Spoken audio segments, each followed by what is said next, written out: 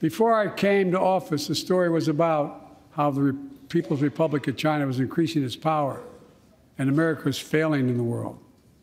Not anymore. We made clear, and I made in my personal conversations, which have been many, with President Xi, that we seek competition, not conflict.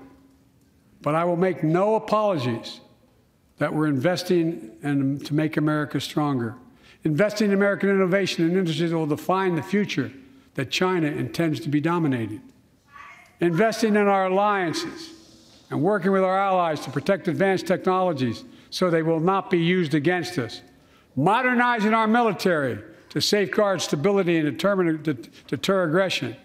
Today, we're in the strongest position in decades to compete with China or anyone else in the world. Anyone else in the world. And I'm committed.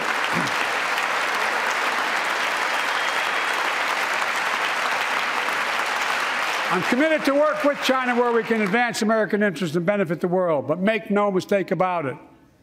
As we made clear last week, if China threatens our sovereignty, we will act to protect our country, and we did.